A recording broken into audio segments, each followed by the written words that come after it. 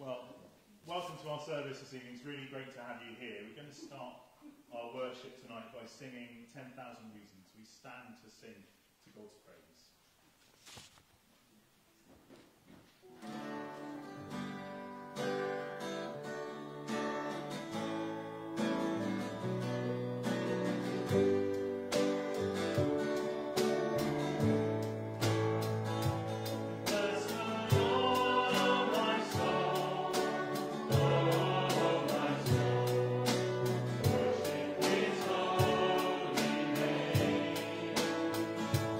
Sing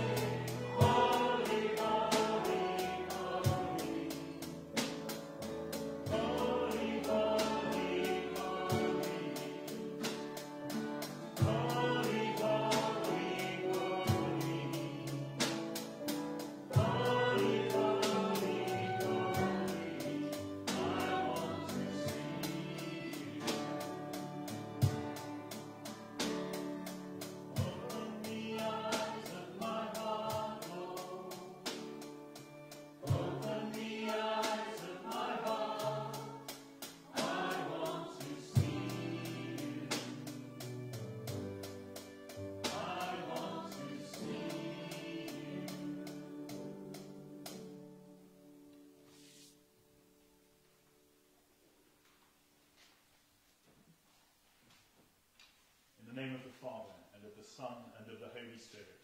Amen. The peace of the Lord be always with you. And also with you.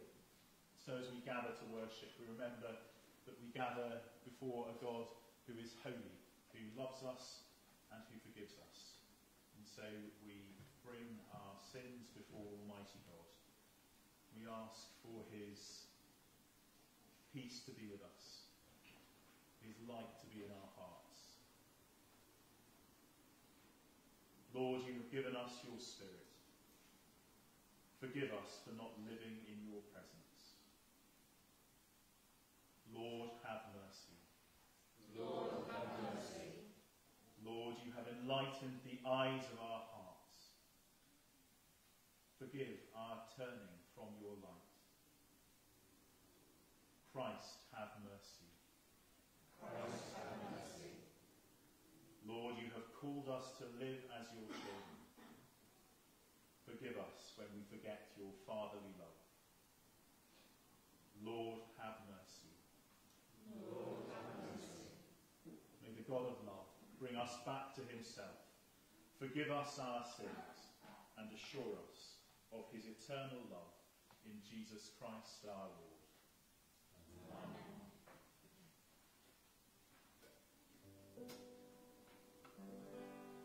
The Lord is gracious and compassionate, slow to anger and rich in love. The Lord is gracious and compassionate, slow to anger and rich in love. The Lord is good to all. He has compassion on all that he has made.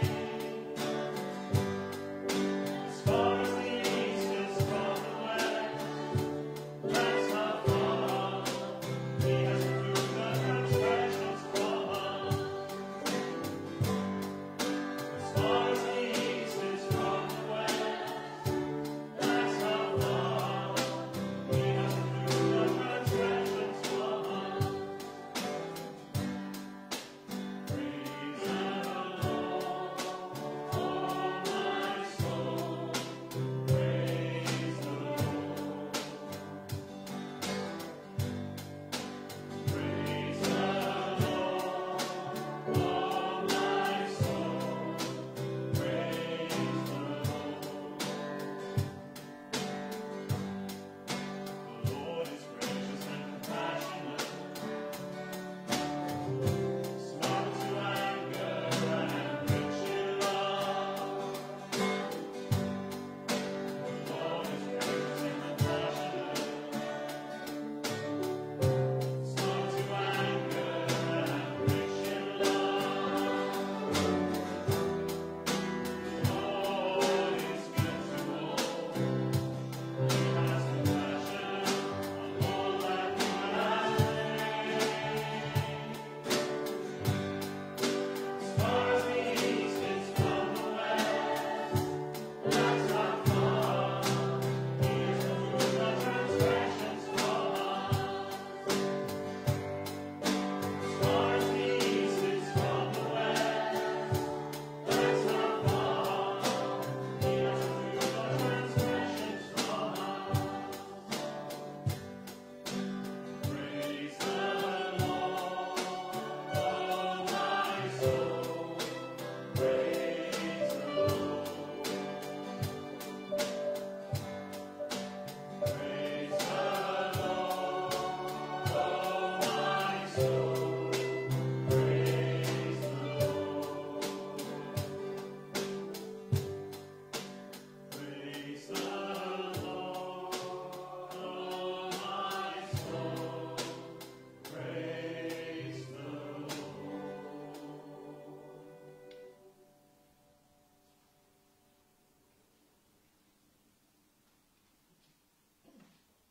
Father, in your mercy, you sent the Holy Spirit upon your church in the burning fire of your love. Grant that we, your people, may be fervent in the fellowship of the gospel, and that we may always abide in you through Jesus Christ our Lord. who is alive and reigns with you in the unity of the Holy Spirit, one God, now and forever. Amen. We sit as we hear the Bible being read.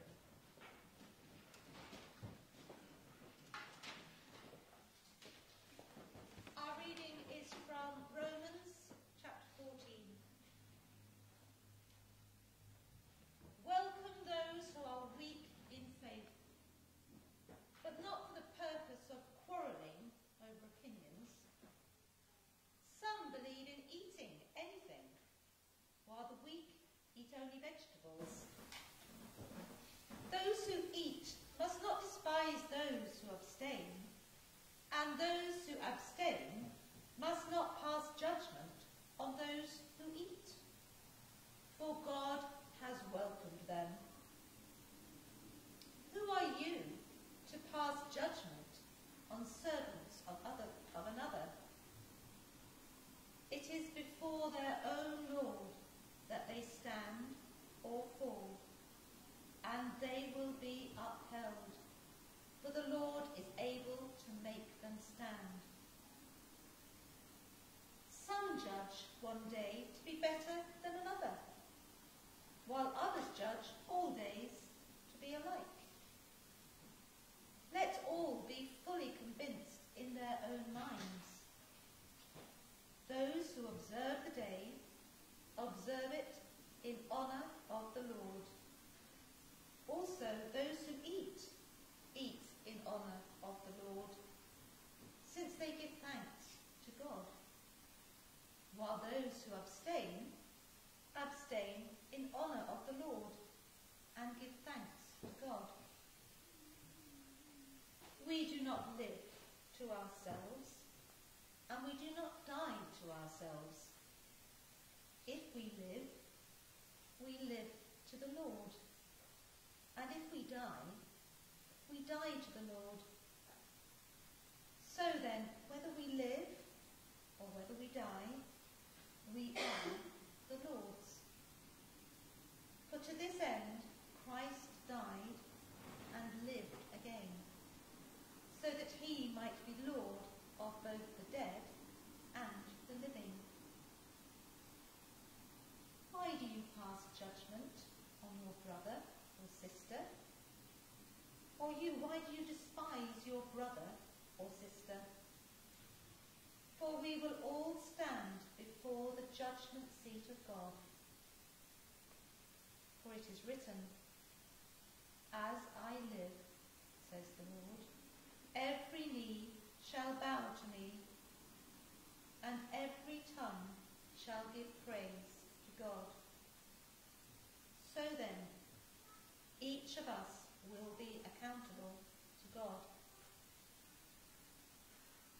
This is the word of the Lord. Thanks be to God.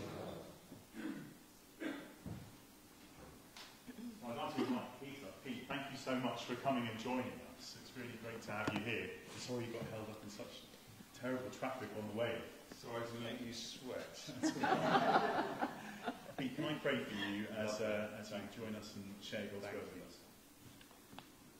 Father, we thank you that you brought Pete here this evening, for all those who've gathered here to worship you, to meditate on your word, to open their hearts to the presence of the Lord Jesus with them. We pray that you would be with Pete, that you would open his lips, that you would speak through him, that our hearts might beat with your heart. We ask this in the name of Jesus our Lord. Amen. Amen. Thanks. Well, it is such a joy to be with you all. Thank you very much indeed for the warm welcome. I'm sure I'm not the only one in the church building who has spent an unhelpful amount of time stuck on the M25, and particularly the junction with the A3 recently. Thank you so much, Barnaby, for the kind invitation. Sammy and I have been looking forward to being with you for quite a while now. In today's reading, which was beautifully read, not always the case, if I'm honest. It was brilliantly read today. The Apostle Paul is writing to the church in Rome, and they are bitterly divided around issues that probably to us seem a little archaic, around food laws. Some people are choosing to go vegetarian rather than risk eating meat that might have been offered to idols that they felt would then corrupt them. They're thinking as Jews, of course. But they're trying to work out, how do I live in a very complex and morally compromised culture? And then they're also dividing bitterly over the Sabbath. These are issues of identity. They're issues of trying to work out what does it mean to be a follower of Jesus in contemporary society at that time. And of course, we are just as divided, perhaps even more so today, not around these particular issues, but with the echo chambers, the algorithms of social media that likes to squeeze us all into little boxes. If you write Elvis is alive on your Facebook this afternoon, by lunchtime tomorrow you'll have 100 people giving you proof that he is indeed alive. This is not truth. This is just to do with the way that Silicon Valley is trying to herd us into groups in order to market things to us. And so we find ourselves enormously divided, not just because of social media, but the world in which we are living, I think we can all agree, is increasingly polarized. And sadly, at a time where the church could be really showing a different way, the church is terribly divided between low church and high church, between traditional Christianity and progressive Christianity, between left-wing and right-wing faith, and so on. That's just one of the reasons that Sam and I are so grateful for the invitation to be with you today from a different expression of the same Christian family in this region. We're one in Christ. I chuckled the other day. Someone paraphrased the words of our Lord. He said, "When 2 or 3 are gathered in my name, there am I with them to break up the fight." Sammy and I love the Isle of Wight. We spend quite a bit of time there. And one of the great tourist attractions on the Isle of Wight, some of you might even have been, is the Isle of Wight Monkey and Owl Sanctuary. And it's very popular. Of course, if you walk around it, a number of things occur to you. The first is, eventually, even the most basic zoological levels of knowledge, you start to think, what do owls and monkeys actually have in common? I don't think they even particularly share the same habitats. And the answer, I'm afraid, is they're both considered cute. But it is a sanctuary. It's a really good zoo, this, because this is the place, you find out if you walk around it, where all the misfits and the runts and the rejects amongst owls and monkeys get sent. They all get sent to the Isle of Wight. And so these are just some of the examples. There is a gibbon with cross eyes and unusually short legs. There is a one-eyed owl called Nelson, of course. There is a rebus monkey which was found walking by the Autobahn in Germany, which has an unfortunate habit of happy slapping the keepers. They're all there. And forgive me, I've been a leader in the Church of Jesus Christ for 30 years now. I really am that old. I love the church, but as I walk around the Isle of Wight Owl and Monkey Sanctuary, it does sometimes occur to me, it's not unlike the church. Here we are, a glorious menagerie of peculiarly imperfect people, with little in common with each other except our mutual brokenness. And yet, this is the family of God, and it is often where God speaks and ministers powerfully to our needs. I have the great privilege of being one of the senior leaders of a large Anglican church called HTB in London for many years, and I was mentored by Nicky Gumbel, the massively posh leader of that church, and I love Nicky dearly. And one of the extraordinary things about HTB, and particularly the Alpha course, is it is, more than anything I've seen anywhere in the world, a melting pot of different Christian traditions. If you go to the Alpha Leaders Conference, which is in the Royal Albert Hall, you'll see sweet little Ethiopian nuns, big bearded Orthodox priests, Pentecostal preachers from Argentina in shiny suits, and they're all together worshipping Jesus Christ. Wonderful. A bit like the Isle of Wight Owl and Monkey Sanctuary in the Albert Hall. And Nicky Gumbel said to me once, he said, when I first became a Christian at Cambridge University, I got into the habit of looking at other kinds of Christians and thinking, what's wrong with them? And he said, I've learned over the years to look at other kinds of Christians and think, what's right with them?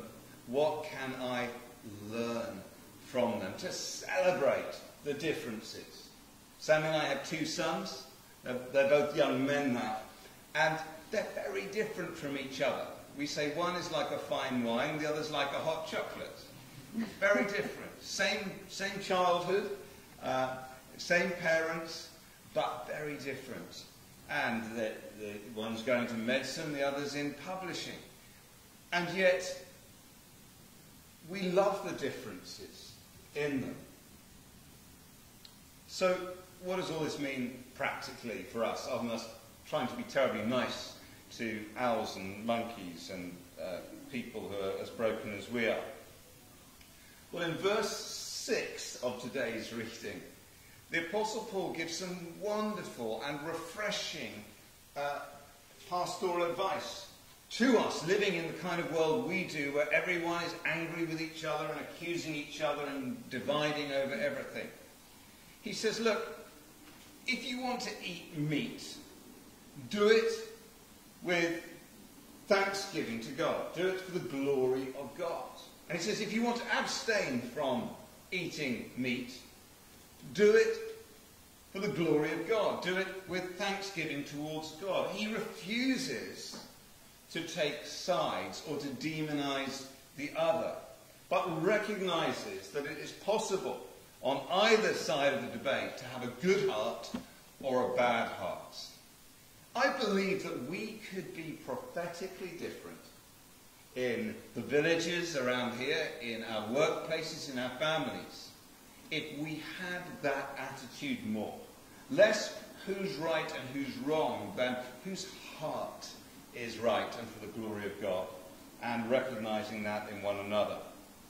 To misquote G.K. Chesterton, perhaps the heart of the human condition is the condition of the human heart. Less to do with whether you think Keir Starmer is the answer to our problems, or a bit more Rishi Sunak, or one end of the candle or the other. But do we look at each other and see, with all our cross eyes and short legs and weirdness, people who love Jesus? I've got a bit of a soft spot for the Ignatians, the Jesuits, and their story is flawed, but they are remarkable pioneers in culture, in Western culture in particular. And one of the slogans amongst the Jesuit order, you'll often see they will sign off letters, you'll sometimes see it in stained glass windows and so on, AMDG. It stands for Ad Majorem Dei Gloriam, to the greater glory of God. If you're a Jesuit, you do what the Apostle Paul says here in verse 6. How do I do life for the glory of God? And as a result, they're not just into religion, they're into all of life with a heart of thanks to God. In the field of medicine, it was a Jesuit priest in Peru who first took the bark of the cinchona tree and unlocked the healing powers of quinine. In the field of astronomy, there are no fewer than 34 craters on the moon, plus a few asteroids named after Jesuit stargazers. In the field of education, there are countless schools and universities founded by Jesuits who've taught everyone from Denzel Washington and Alfred Hitchcock to Charles de Gaulle and Joseph Stalin. In the realm of spiritual formation, how do we grow in our faith? The Jesuits are the great popularizers of examine. That's a mechanism for examining your own life before God. And the Lectio Divina. Maybe that one or two of you are familiar with an app that we've created called Lectio 365. We have 250,000 daily users now. It's a free thing. It will help you in your prayer life. You can download it. Just Lectio 365. It's a Jesuit initiative. And then in the field of entertainment, it was a Jesuit priest who invented that staple device for so many theatrical productions, the trapdoor.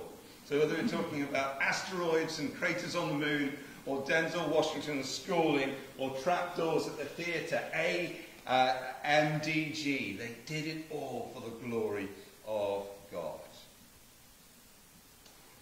And so it comes down to the heart. And I have to ask myself continually, God, what is my heart doing here towards this person, towards this position? Or more positively, how can I do this thing, or build this relationship, or go into work, or try and take a car back to Hertz Car Rental at Heathrow when there is terrible traffic on the M25 and I'm running late for the venerable rector?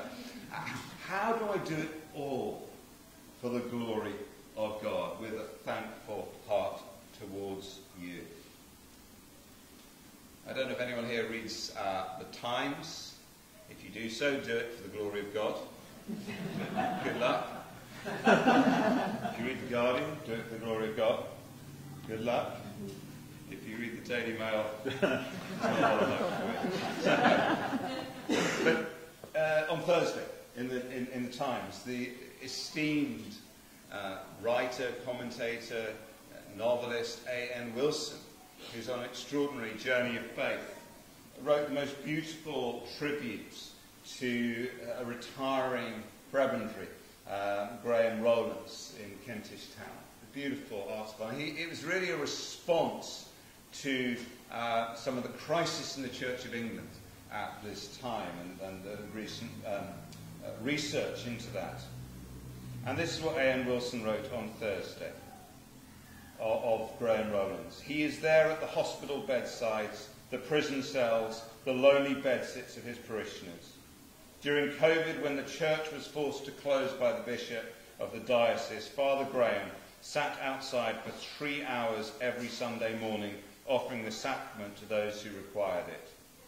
And when he retires, it is not only the poor of Kentish Town who will be in mourning.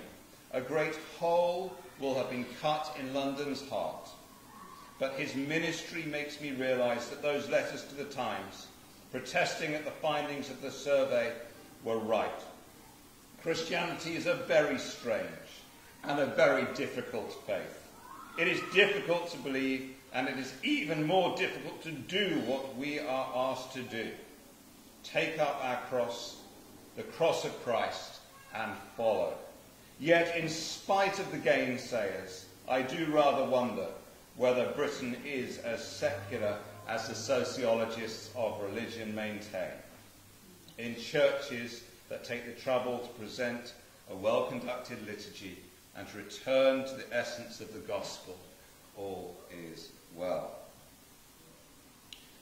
And so I must finish, but I'm challenged as I look at social media, as I build relationships, as I do my life in today's world, to again and again stop pointing the finger and ask God, how do I live for your glory?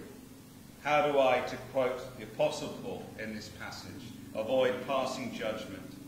Avoid despising the other. Those are his words at the end there.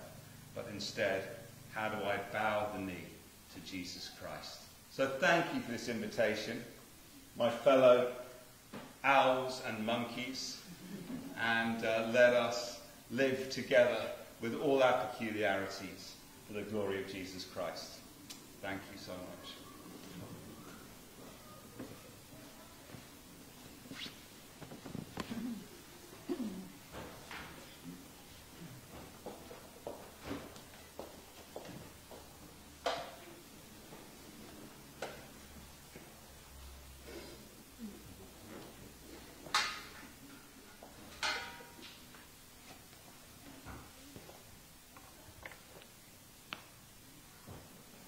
My lectern. I found it. Well, thank you, Pete. Thank you so much for coming to speak this evening and to open up that passage to us. The words that really going to stick with me are the words that you quoted from Nicky Gumbel. Rather than asking what's wrong with them, ask what's right with them. What can I learn from them? What can I receive from them? What has God given to that, my brother or sister, which is there for me to receive? As we reflect on what Pete said, we're going to stand and we're going to praise God as we sing Our Father Everlasting. We'll stand to sing.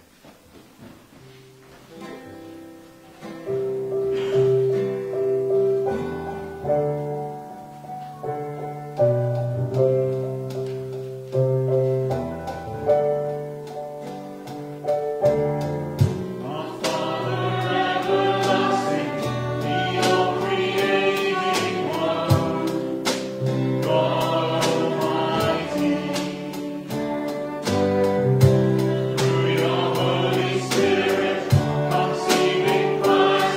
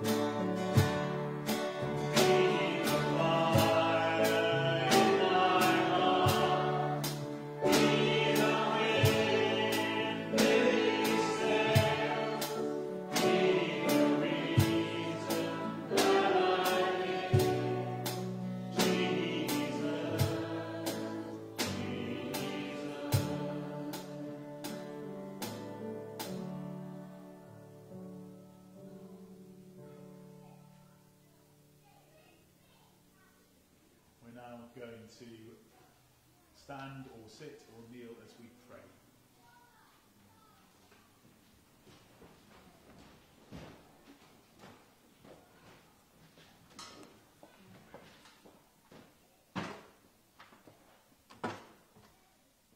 Father, thank you that you love us.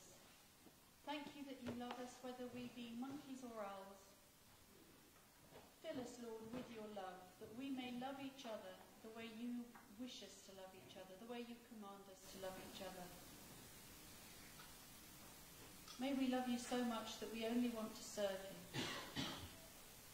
And we pray for all those here who wish to love and serve you, who wish to serve your church, who serve you. We pray that you would strengthen them, protect them, give them wisdom, show them your glory. We pray for our world. We pray for our very damaged world, Lord. We ask that you would bring help and relief to those suffering and have suffered in Libya. We pray, Father, for Morocco and the suffering there. Show us, Lord, what we can do to help. We pray, Father, for our government, the governments around the world. Give them honesty, wisdom, and a sense of what is right. May they follow that sense, Lord. We pray closer to home for ourselves, for our villages, for where we live. We pray for those we know in need, those who are ill, those who are suffering. We lift them to you, and again we ask you to show us what we can do to help.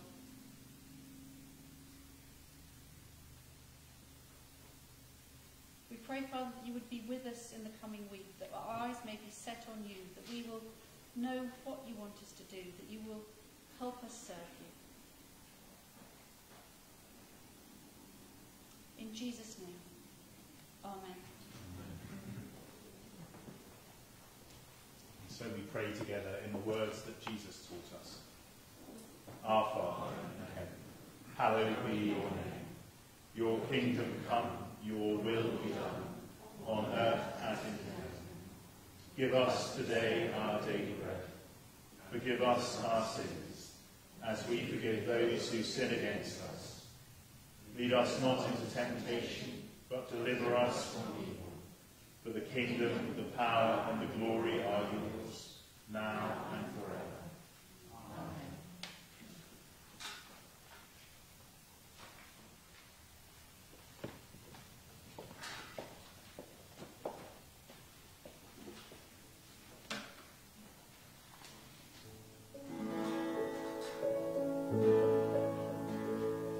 The splendor of the King, clothed in majesty, let all the earth rejoice, let all the earth rejoice. He wraps himself in light, darkness tries to hide, and trembles at his voice, and trembles at his voice.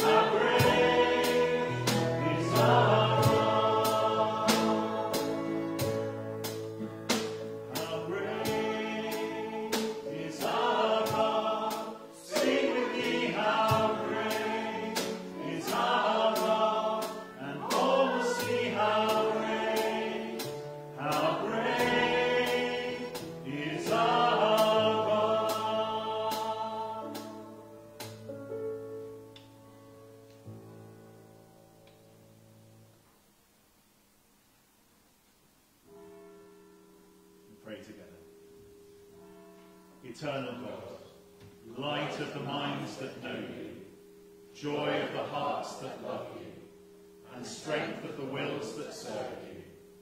Grant us so to know you that we may truly love you, so to love you that we may truly serve you, whose service is perfect freedom, through Jesus Christ our Lord. Amen. Well, thank you again for coming to Sanctus this evening. It's really wonderful to have you. Thank you, Sammy and Pete, so much for coming to be with us. I'm sure there's still more coffee and tea and stuff, so please do hang around after the service and maybe say hi, and thanks to Pete and Sammy for being here. We're now going to pray that God would bless us as we go into this week. The love of the Lord Jesus draw you to himself. The power of the Lord Jesus strengthen you in his service.